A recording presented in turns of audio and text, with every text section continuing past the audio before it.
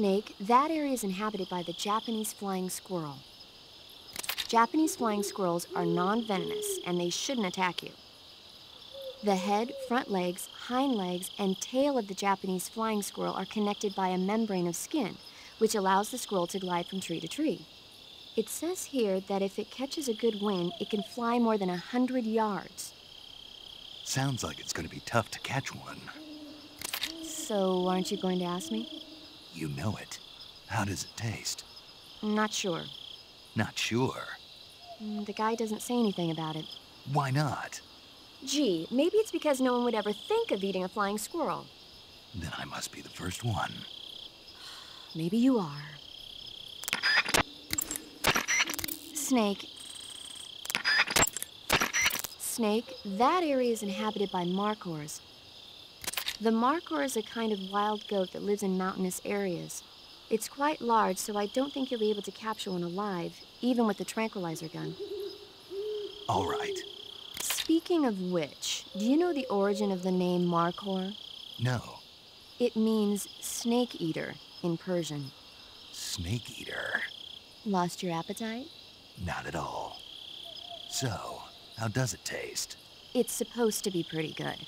All right.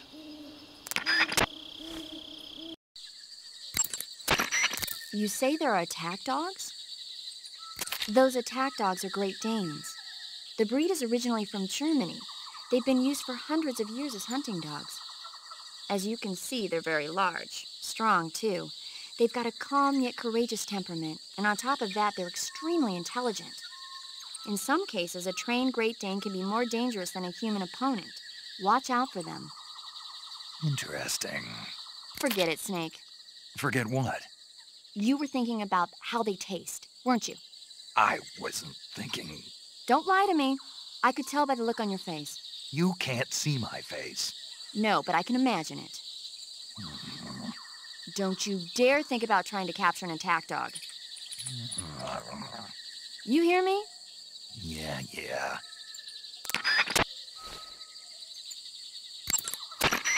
Snake, be careful of those attack dogs. Don't worry. I know how dangerous they are. No, you're the one who's dangerous. Me? Those dogs are just innocent animals, even if they've been trained to kill. You shouldn't hurt them unless you have to. But... You know, humans and dogs have been living together for 50,000 years ever since the Stone Age.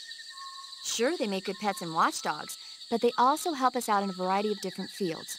Not just as police and army dogs, but as hunters, shepherds, rescuers, and seeing-eye dogs. They deserve our respect. I know what you mean. I'm a dog sled fan myself. In the future, many of the jobs that dogs do now will probably be taken over by machines. They'll have miniature unmanned reconnaissance vehicle and security systems. And in the 21st century, I'll bet they'll even be selling robot dogs as pets. You've got to be kidding.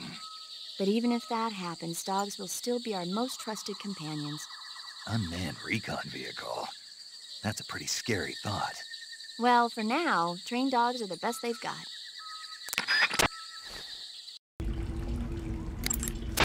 I see you found some Russian glowcaps. The Russian glowcap is a kind of luminescent fungus, a mushroom that glows in the dark. Why would a mushroom glow in the dark? It's bioluminescent, just like a firefly. It uses the so-called luciferin luciferase reaction. To put it simply, luciferin reacts with luciferase in the presence of magnesium 2+ ions, breaking it down into oxyluciferin and carbon dioxide. The carbonyl groups in the oxyluciferin are initially in an electrical excited state. When they return to their base state, they give off light. Did you get all that? Not really. Oh. By the way, does that mushroom recharge your batteries when you eat it? Huh?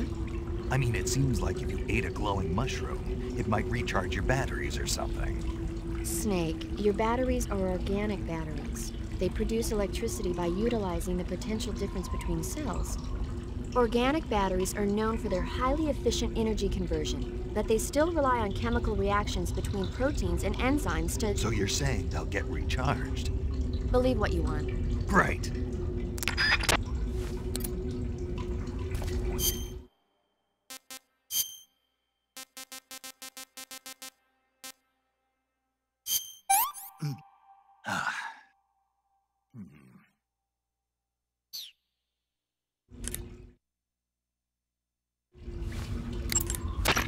Paramedic. What's up? You were right. About what? I ate a Russian glow cap and it charged up my batteries. Huh? What's wrong? That's great. Snake, can you excuse me for a second? Sure. Did you just eat that? Yeah. There's no way eating a bioluminescent mushroom would cause your batteries to recharge. What do you think it means? Beats me. Maybe it's all in his mind. You mean like a placebo effect? Why not? You've seen how gullible he is. I guess there's no harm done. Should we let him keep believing it? Sounds good to me. Okay, Snake, I'm back. Yes, the Russian glow cap is a glowing mushroom, so it'll recharge your batteries when you eat it.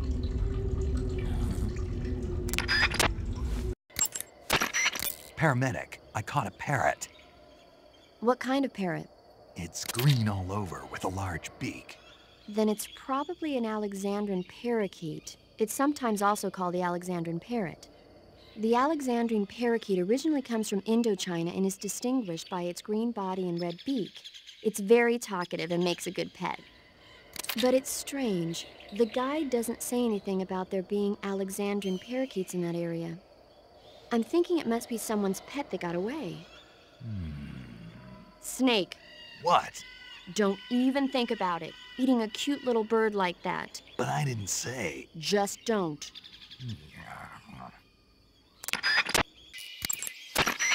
Snake, there should be fly agaric mushrooms growing in that area. The fly agaric is a relative of the death cap mushroom that grows only in that region. You'll find it growing on the ground, but it's poisonous, so if you pick one up, don't eat it.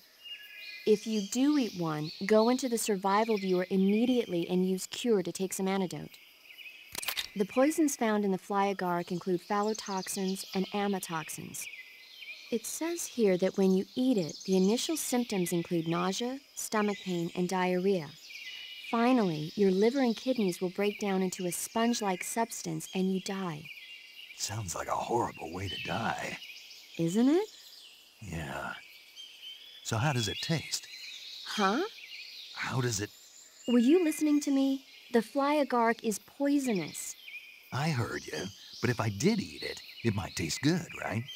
I give up.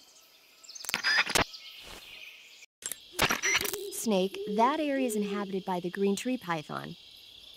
The green tree python isn't venomous, so no need to worry. It's fairly docile too, so I don't think it's likely to attack you. The green tree python originally comes from Australia and New Zealand. It's a really pretty green color and it lives... Oh my God. What's wrong? Snake, what did I just say? They come from Australia and New Zealand. No, after that. They're a really pretty green color. I thought so. What was I thinking? Seeing a snake and calling it pretty? What's wrong with that? Everything. When a normal woman sees a snake, she's supposed to scream or get sick or something like that. And you think you're normal? What was that? Nothing. Oh, it's all your fault. Jeez, I'm sorry. But enough of that. What do you mean, enough of that? This is serious. No, I just wanted you to tell me how it tastes. How should I know? Ugh. It was awfully pretty, though. When you get... Snake, there are rats living in that area. The rats in that area are the descendants of wild Norway rats that were domesticated by humans as pets and lab animals. They're not poisonous, and I don't think they'll attack you, but they're quick little creatures, so you might have a hard time catching one. Uh-huh. So how do they taste? Snake, What? they're rats. I know what they are. Do they taste okay? The guide says they're not that bad. Good enough for me. Ugh.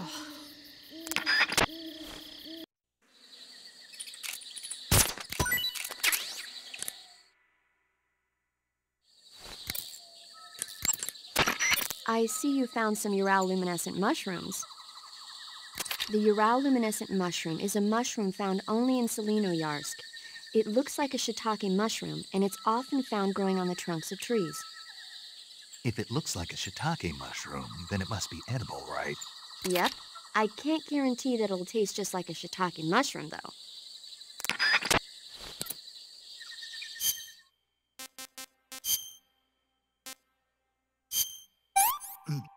Ah. Ugh. Damn it, Paramedic. It's poisonous.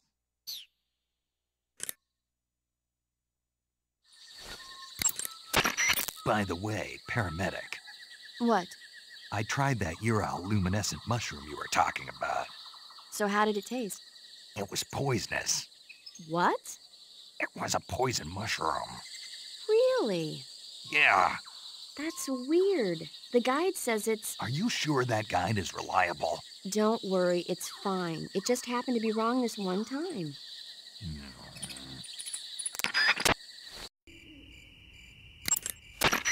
I see you found a spatza. Spatza. Spatza? Right. Interesting name.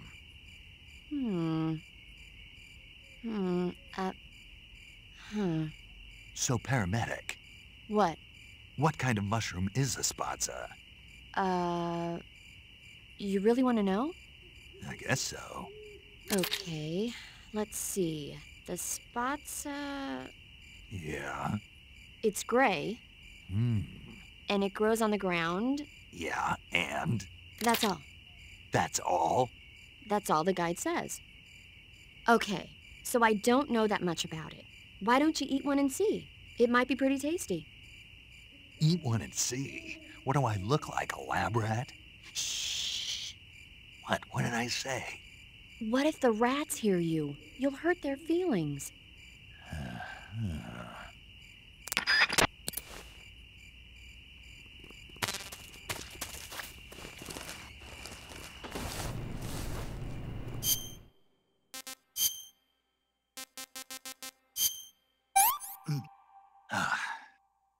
This is really good.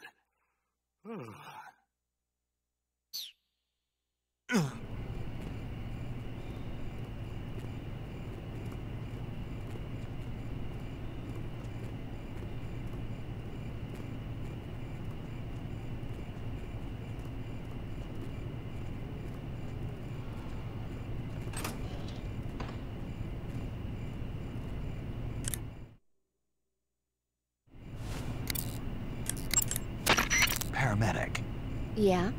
I ate one of those spatza mushrooms you were talking about. Really? How did it taste? I passed out. Seriously? Yeah. So that's why they call it the bringer of sleep. What? Oh, I looked the word spatza up afterwards and found out it means bringer of sleep in Russian. Well, But anyway, the reason the spatza puts you to sleep when you eat it is because it contains a type of anesthetic substance similar to an alkaloid. Maybe if you soak a handkerchief or something in it, you could use it to put the enemy to sleep. Eating a spatza and falling asleep might cause your life and stamina to recover as well. Why don't you find a safe spot and try it out? Snake, there's supposed to be a Tsuchinoko in that area. Tsuchinoko? You've never heard of it? It's a mysterious snake that's found all over Japan. If it lives all over Japan, then why is it so mysterious? Many people have seen them, but no one's ever caught one. If you do manage to catch one, it'll be a major historic discovery. I think you should look for it. If I have time. So what kind of snake is this Tsuchinoko? The body is about as thick as a beer bottle, and the tail tapers off to a point. It doesn't slither around like other snakes, but rather goes in a straight line like an inchworm. Sometimes it even jumps several yards at a time. It's got sinister-looking eyes, and it can even blink and move its eyes around. It's also been known to snore, cry, and stand up straight on its tail. And this is an actual snake? Of course. Uh-huh. Then how come you seem to know so much about them? Is it in that guide of yours? No. Then maybe you saw it in a movie like Curse of the 50-Foot Tsuchinoko or something. There's no such movie. I heard about it from Sigint. Sigint? He's an expert on UMAs. UMAs? Unidentified mysterious animals, dummy.